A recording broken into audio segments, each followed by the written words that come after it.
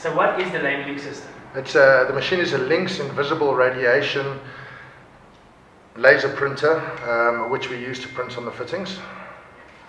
Okay, and why is it important? The laser printing is important because we identify the manufacturer of the fitting on the fitting, and we also identify the size of the fitting, the pressure rating and the SDR rating. Okay, and how does it solve the current problems that are in the industry? A problem that we had in the market was that the stubs were not labelled with manufacturer's name or identification markings. It was a simple handwritten size and pressure rating on the fitting, which was easily removed. And also, if there was a failure on the fitting, there was no identification of the manufacturer of the fitting. With the printing, all of this is resolved. Okay, and are there any other manufacturers in South Africa that do this?